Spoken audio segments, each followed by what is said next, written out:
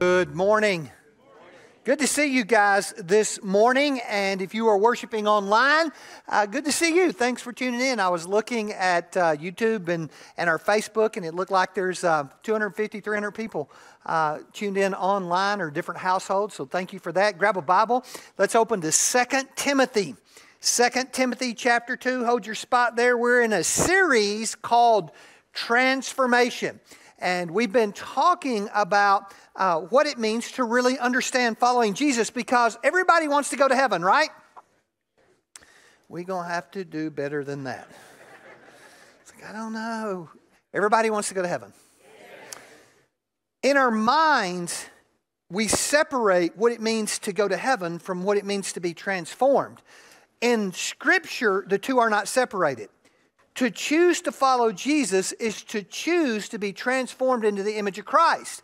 If you want to go to heaven, you choose transformation. But our minds do that in separate steps. So how it looks in life is we choose to go to heaven and continue to live any way we want to live. We're never really changed. And we call the process of transformation discipleship. And our plan for discipleship is this, right? This is the pickle tray. This is the overall plan. If you're new here, this is what it looks like. You turn it over. This is the ice tray. We have a name. It's the ice tray. Different shades of ice. This is what the quadrants look like as we grow spiritually. Spiritual life begins with spiritual birth. It's right there at the top. We move from spiritual birth to spiritual infancy. This is all very biblical. What do we expect from an infant? Show up and read. Just show up and listen. Come to worship, men's group, women's group, listen, and then just start reading your Bible. That's all we want.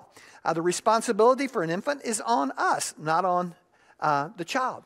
And then we move from infancy into childhood. And when we get into childhood, we want to continue to read, but then we begin to connect and to engage spiritually. We move from an infant to a young adult, and ultimately from a young adult to a mature adult. That's the plan. Keep that with you. That's where we'll be for the next couple of weeks. Our mission statement is this. We learn about Jesus in order to live like Jesus so we can lead other people to Jesus. Pretty simple. Pretty simple. We do that through those 4 stages, and today we're gonna really focus in on that stage of spiritual childhood, because that's where we do begin to live. If infancy is about listening and reading, then childhood is where we begin to live out what we have heard and what we have read. 2 Timothy chapter 2, verse 2 says this: "The things which you have heard from me in the presence of many witnesses, entrust these to faithful men who will be able to teach others also." Would you pray with me? Father, thank you for our time.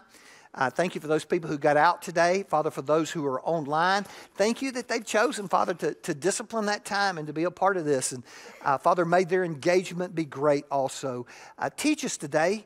Father, may we have those spiritual light bulb moments, Father, where the pieces of our spiritual life begin to fall into place, where we really understand what this looks like, where we take, Father, positive steps toward being transformed into the image of Christ, in whose name we pray.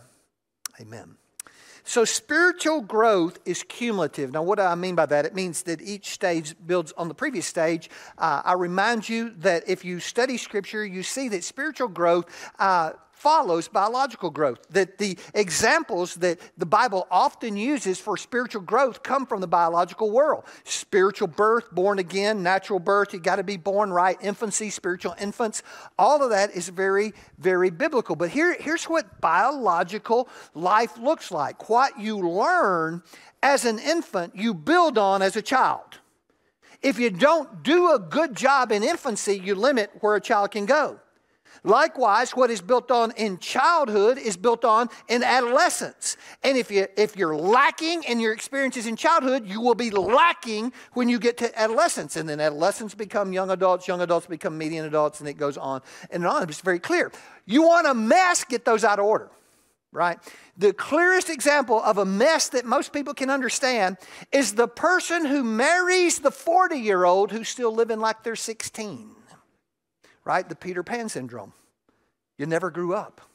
Right? I thought you were fun until you quit paying bills. Right? And it's a mess. It's chaos. Because there's a very clear order. And adolescence is not a part of a 40-year-old's life. Spiritually, the same is true. what we have previously learned becomes the foundation on which we build what we are now learning. So we have these boxes up here. And these boxes correspond with the quadrants that we have. So in the first quadrant, man, we're going to read, we're going to get in God's Word, then we're going to connect with other people in God's Word, then we're going to serve, and then ultimately we lead. We progress through them in a very logical order. But man, church life can get very difficult. And I'm going to show you what happens in a lot of churches, right? Everybody wants to get involved. We show up at church, it's fun, and because we lead at Tinker, or we lead at the office, or we lead at the school, we think, I am a natural born leader. I bypass everything else. I go straight to leadering, right? And here's the truth. How are you going to lead? These are going to fall at some point. It's okay. You're going to lead like you lead at Tinker. You show up at church and you're thinking, I know how to lead. I'll just lead like I lead down at the office. I'll lead like I lead over to school. Well, here's the problem. You're leading like you've always known to lead, which is not like Jesus. Because who you are naturally is not like Jesus. You have to learn to lead like Jesus. So here's what church looks like for 90% of the churches out there. We get this stuff all set up here and we do it in any kind of crazy order that we think will work, basically however I want it to be. And it'll never stay stable. It'll never stay stable because the foundation wasn't solid. Now, hear me. That describes most of your church experience in small churches and churches that were desperate for leadership. And I'm not bashing small churches. Hang on, let me rebuild this thing. Nothing like dead time online, right? Okay. Here we go. So here's what small church looks like. I've pastored them, right? We're desperate for leadership. You show up and you can do anything. The last question I'm asking you is how much time you spending in God's Word. Because I'm desperate for bodies. I'm desperate for people to teach. I'm desperate for people to serve. I'm desperate for deacons. And so what we end up with is we end up with lots of people in situations where they haven't matured to that point, and you got a church problem just waiting to happen. And a lot of you will go, I just came from that. Or I understand that.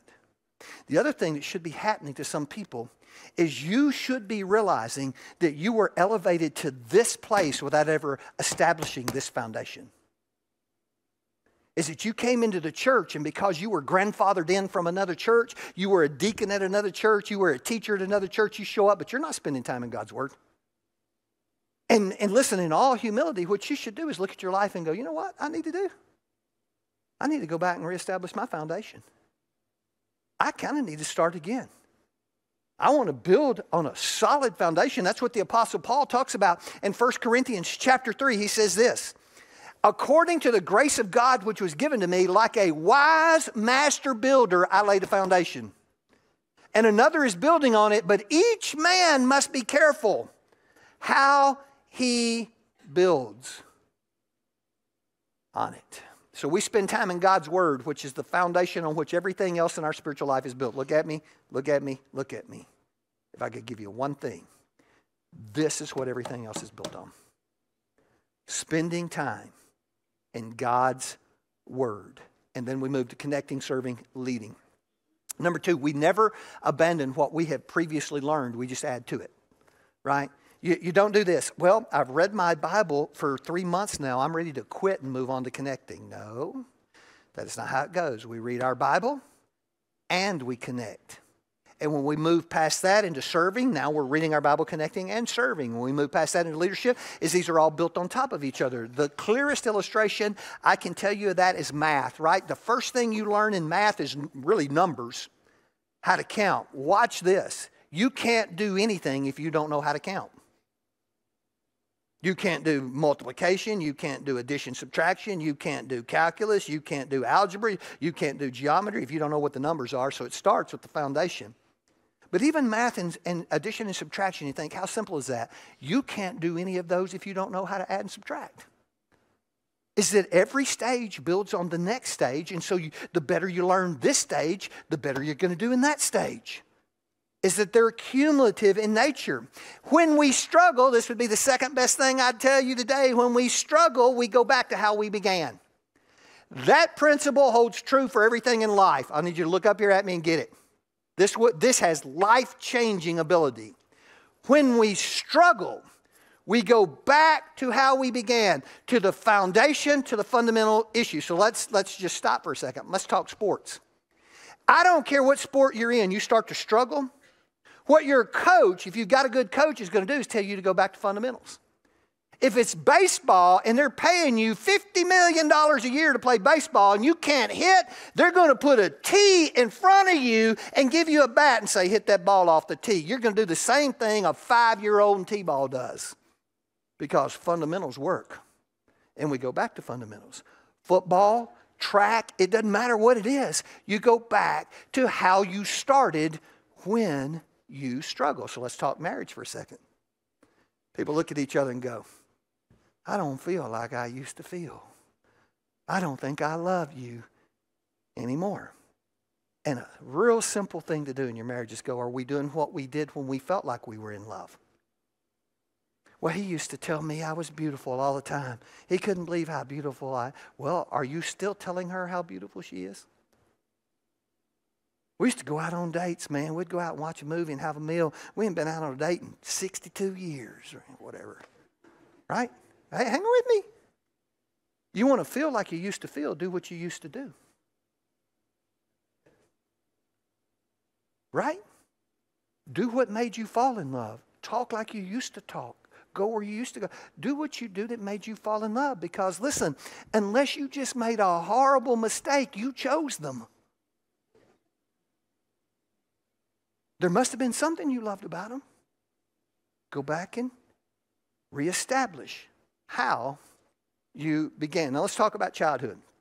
Expect a challenge in childhood. The number one characteristic of childhood is self-centeredness. When a baby comes into this world, they are convinced that everything is about serving them, loving them, and giving them what they want whenever they need it. A baby does not wake up at 3 o'clock in the morning and go, hey, you know, it's a little early to be crying. I think I'll just hold off. No, they go, I want what I want when I want it, and I want it now. And I'm going to scream. This sounds like church, doesn't it? I'm going to scream till I get it. All right, we're going to get there. Just hang with me. Why does a baby do that? A baby does that because it's self-centered. Because they believe they are the center of the universe. So watch this. This is so good for all areas of life. Maturity is the process of learning that you are not the most important person in the world. That applies to every age group. You can be 60 and think you're still the most important person in the world. Maturity is learning you are not. If you're raising a child and they're waking up in the middle of the night and crying, you got to get to a certain point in life where you go, you're just going to have to cry. Because I'm important too. I need some sleep. And they start learning that they are not the most important person in the world. So you have a little child at home and they got 1 million toys at home and they got this one toy they're playing with. And a friend comes over, maybe a cousin. This is what it looks like at our house. It's a cousin. And of the other 1 million toys that are strewn everywhere in that house, that cousin picks up a toy. Your kid will immediately drop the toy they have, focus all their attention on the other 1 millionth toy that kid picked up and go, mine. I want it. Why? Because they're selfish. They believe that everything in life is about them. They believe that everything in life is for them. So let's talk about church for a second. People in church who are crying, this has to be mine or my way, that's an issue of maturity. You don't have to get angry about it. Nobody gets angry at a baby and goes, you stupid baby! Why'd you wake me up in the middle of the night? No, you just look at it and go, that's what babies do. You don't have to get upset about it, right? Or that's mine, I'm going to take it and go home. Okay. We understand what it is. It's an issue of maturity. So the question becomes, why not stay that way? Why not stay at that stage of life where everybody in life gives you what you want? Meet your every need, where you are the center of attention. Well, life will go on without you. So here's what we learn. That self-centeredness works against connecting with God and others. Every week we stand up here and we echo the fact that we believe the Bible teaches that we were created by God for a relationship with Him and others, and quality of life is determined by it. Look right here at me. Show me somebody lonely and I'll show you somebody self-centered. Because you can't be self-centered and have great connection with God or with other people. Let's just talk God for a second. You're going to have a great connection with God. You're going to have to give up some of your time. But if you're self-centered, you can't do that. So it sounds like this. I don't have enough time to read the Bible. I know, it stings. But that is what it sounds like. It's what it sounds like. And if you don't have good relationship with other people, it's because you don't have time to prioritize other people in your life. And that's how friends happen.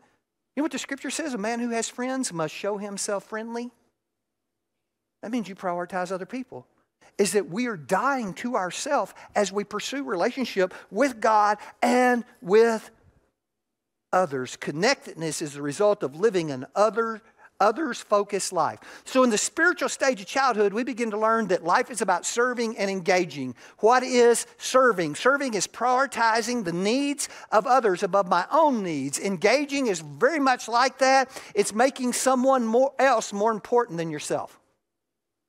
So what does that look like? What looks like the great commandment? To love others as you love yourself. Make them that important. But the picture that I want you to have burned in your mind about what connecting and engaging looks like is Jesus in the upper room. Outside of the cross, Jesus in the upper room would be the one picture of Jesus most people would quickly go to remember him by. So let's talk about that for a second. The disciples get up there in the upper room. They've been out traveling all day. Nobody washed their feet. Okay, the job of the lowest servant in the house, the doulos, was foot washing. You're going to understand why in a second. Right? The worst job you could have as a household servant was the foot washer. It says the supper being ended. I think that's interesting. You'll find it really interesting once you understand what this foot washing thing was about. Jesus got up, dropped his robe, took a pail of water and a towel, and he got on the ground, the Son of God. And he picked up the feet of his disciples and he washed them. Now, what I'm going to tell you about that will change how you view it forever. So these guys are all wearing these big long robes. What did they wear under the robe? How about nothing? It's just a big long robe. And where do we live? Palestine. It's 187 degrees, right? And what do? We sweat. We sweat off the nastiest parts of our body. And it all runs where? Downhill. And we're walking through the dust, and the sweat off the nastiest part of your body accumulates on your feet, and the dust of the road turns it into the nastiest mud you can imagine. And I love the fact that Jesus let them lay there with their feet in each other's face and eat before he washed them.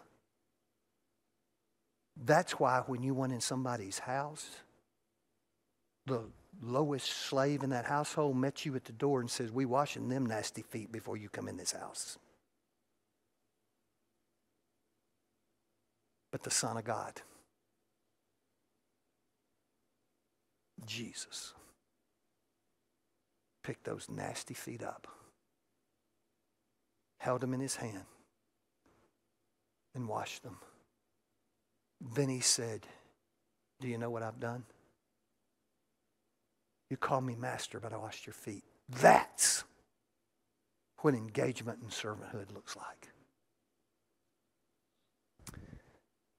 In the spiritual realm, the challenge comes because the old part of me is dying. We don't like to die. This made me stop and think about it.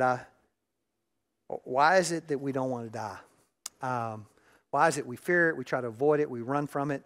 I think part of it is we are not convinced that death ushers in something greater. Right? I've probably been, unless you're a mortician or a doctor or something, I've probably been with more people who've died than probably anybody in the room.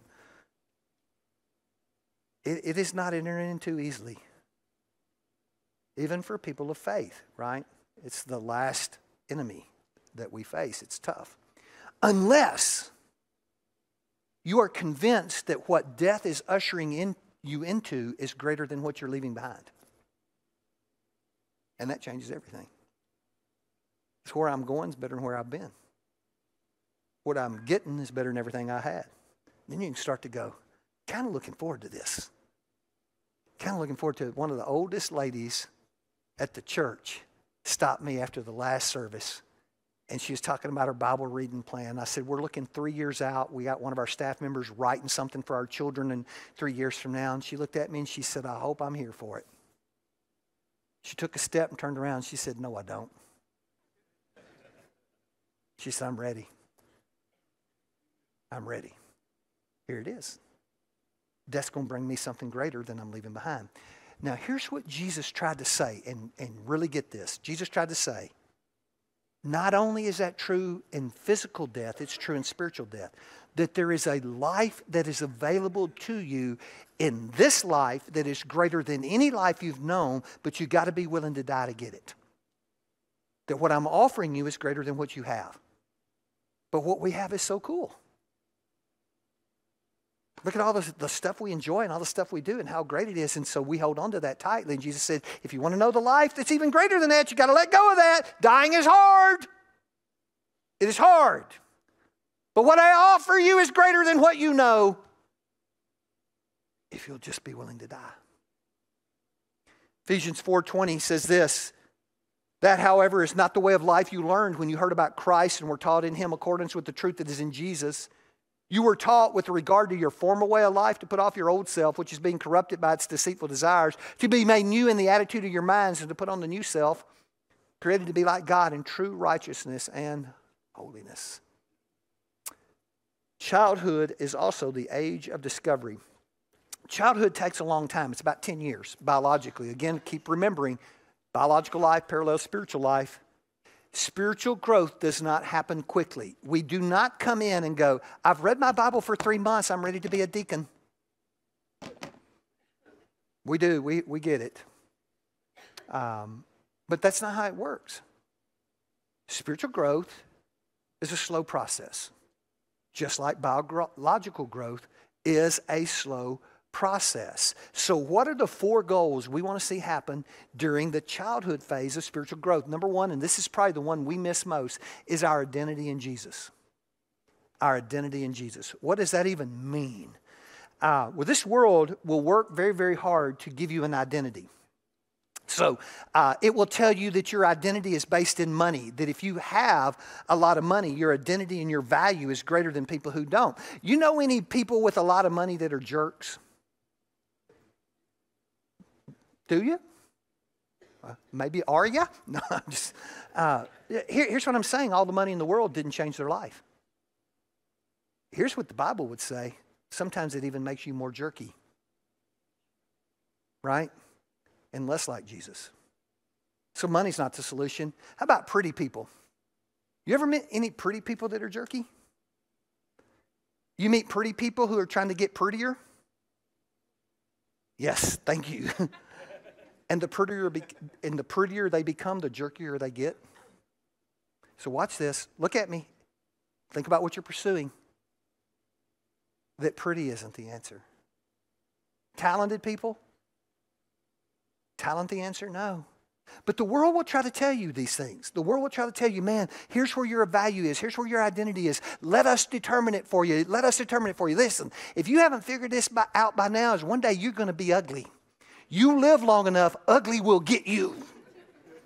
Right? So here's your options. Die or get ugly. Right? So if all your eggs are in the basket of pretty, you're bankrupt. You're bankrupt where you sit right now. You're bankrupt if that's where all your eggs are. Are you following me? So what do? We want to get value. We come right here to truth. What does the truth say? Do you know how much Jesus loves you? The book of Psalms tells us that every tear you've ever cried, He took a bottle, a stinking bottle, caught your tears and put them in it so that He would know how many you cried. The hairs of your head are numbered. That He knows when a bird falls to the ground, how much more valuable to Him are you? Right? The reason we bite on all this stuff in the world is because we don't know what the Bible says about our identity in Jesus. That we are sons of the everlasting, living God. That's our identity.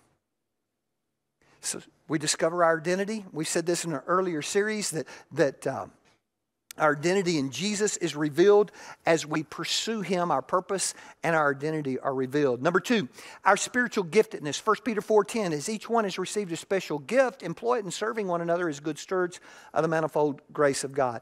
Each follower of Jesus has received a spiritual gift from God that is used in service of God's kingdom. Gifts are not talents, right? You say, I can sing. That's a talent. You can sing before you ever met Jesus, right? You don't get saved and all of a sudden go, oh, where'd that come from, right? No, that's a talent. Now, a gift may determine how you use your talent and where you use your talent.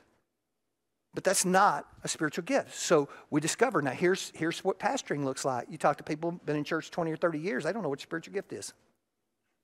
Not a judgment, just an evaluation. You say, that's me, Pastor, because nobody ever taught me, nobody ever asked me, nobody ever challenged me. Go to the hub today and pick up a spiritual gifts test. Start the journey.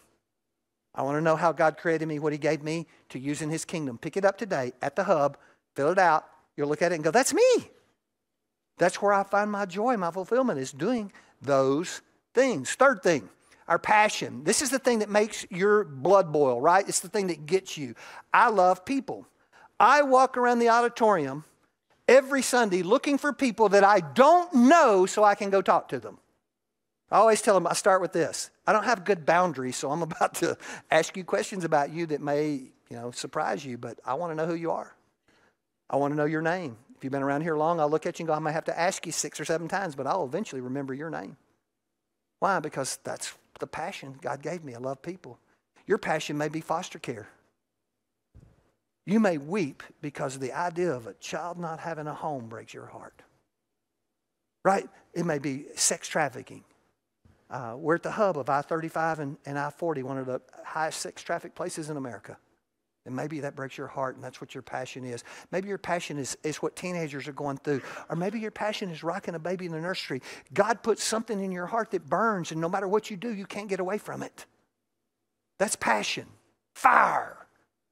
There's a crazy verse in the book of Jeremiah. Jeremiah was a prophet, a preacher, who was going to preach and nobody was going to care. That's a horrible existence, to want something so badly, to preach it and nobody care. That's why the other book he wrote is called Lamentations. It means weeping. It was a sad life. So he tried to quit. He got so frustrated he tried to quit, and he wrote this verse in Jeremiah 29. But if I say I will not remember him or speak any more in his name, then in my heart it becomes like a burning fire. That's it. Shut up in my bones. And I'm weary of holding it in, and I cannot do this. That's passion. Jeremiah was saying, what is in me has to come out of me. Childhood is about discovering your giftedness, your identity in Jesus, your passion, which all leads to your purpose, and that's why God put you here. That is why God put you here. When it all comes together, then we understand why God put us on this planet, that our life, and hear me, we're about done. My life is not about earning a living.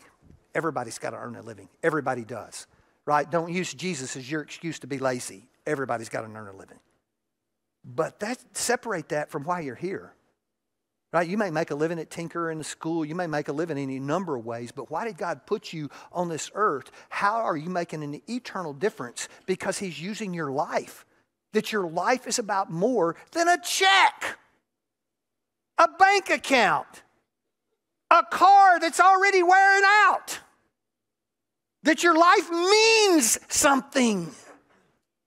That's identity, giftedness, and passion, which end up in purpose. And lastly, we will wrap this up with childhood is the stage of life where we begin to contribute to family. Those families where only mom and dad are contributing, mom and dad look really tired. Because in the design of family, family was designed to be a place where everybody contributed and everybody was a part. As a matter of fact, when that doesn't happen, let me show you what mom and daddy start to look like, right? You get these angry outbursts, right? Nobody in this house does anything. There are clothes everywhere, toys everywhere. I'm the only one in this house that does anything. You ever hear a preacher sound like that? Oh, right? See, when we're in a place where everybody's not contributing, it leads to frustration. Some of the most frustrated people in America are guys in the pulpit and they're screaming at people like parents. They're trying to carry the load alone. Are you with me? With me. So by design, the family was designed to be a place where everybody contributed, and so is church. As you mature, you take on more responsibility. You move up this ladder. This is about responsibility. Until you get to the place, back to family, where you've matured to the point where you can have your own family. Side note, we're sending people out who don't know how to do that. Back to this message. Because we're not doing the maturity process. Contribute here before you go out there and try to contribute, because a nightmare is to join your life to somebody who's never contributed. That's a nightmare. So you go, well, Pastor, how are we going to close this thing? Typically, this is where you make people feel bad for who they are so that you'll get them to do something, right? Built for guilt. It's a horrible thing to do because it never results in long-term change. Long-term change is intrinsic. I changed because I wanted to. So I need you to hear what this church looks like now and give you a good picture. Every week in our 5 worship services, about 2,000 people gather. That's children, teenagers, adults, everybody. We have 8 full-time ministers. 8. Actually, I think we have 7 and one part-time, and then we got about 4 part-time associates for 2,000 people. I challenge you, find any other church running that many people with that few ministers. And so if you were having consultants look at it, they go, it's impossible. It's impossible. You can't do that. So how do we do it? It's this. Everybody contributes. We couldn't do it if you weren't contributing. I don't mean money. I mean this stuff. Man, so many people have bought into this. I am overwhelmed at the response we've gotten from a church body that says, I'm going to get in God's Word. And what does that lead to? That leads us to connecting better to each other. Some of the best relationships you'll ever have, even better than your blood relatives, will be found in this spiritual body. I promise you. I promise you. And then that leads to serving. Looking at somebody and going, wow, what can we do for you? And that'll ultimately take you to leadership. Right? So here's what I need you to hear. I'm proud of you. I could not be more proud of any people I've ever pastored in my life. I am proud of you, but you're not my kids. You're not. You're his kids. You're his. And I'm going to tell you, when we walk through this process, when we grow, when we learn responsibility and maturity, the Father, your Father, is well pleased. Would you bow your heads with me? As we've done this series, what happens is people start to look at their spiritual life and they begin to realize that never really been a moment in my life when I've had a spiritual birth that resulted in a growth process through infancy, childhood, young adulthood. I don't know that anybody ever explained what this was supposed to look like, and I really don't know that I know Jesus. And boy, today Matthew or Vic or myself would love to have that conversation with you. Elijah's here. Just love to be able to talk with you about what it looks like to follow Jesus and to be transformed. Others of you are going to go, Pastor, I got stuck. And it really frustrates me. I look back on my church life that nobody ever sat down with me and explained how this is supposed to go. Basically, I put my name on a card. They dumped me in some water and said, see you in heaven. And I fought the same old battles with sin. Nothing about my life changed because nobody ever explained this stuff to me. And Pastor, I need to start. I need to begin this process. And would you pray with me? That's what our ministers are for.